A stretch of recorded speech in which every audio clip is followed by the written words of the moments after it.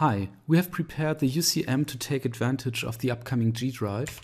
If you want to give it a try, log into ucm.me with your Google or Google Apps account.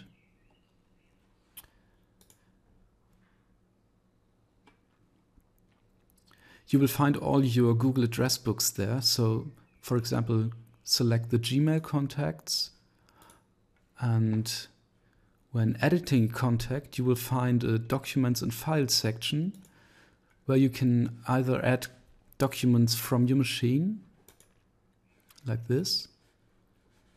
So the new files will be uploaded to the G Drive, or you can add existing documents or presentations from your Google Docs. All right.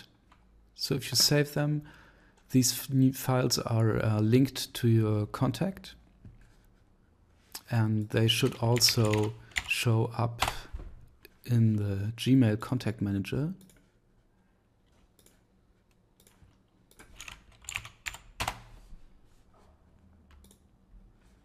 Not nicely formatted, but at least you can open them by clicking on the link icon.